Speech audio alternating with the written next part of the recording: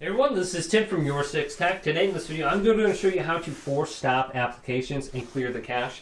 And this will fix many problems you are having with them on your Sony TV. So if I scroll on down over to my picture icon right here and go to Settings on the home screen, then going down to Applications and select this, let's find the application we're having a problem with.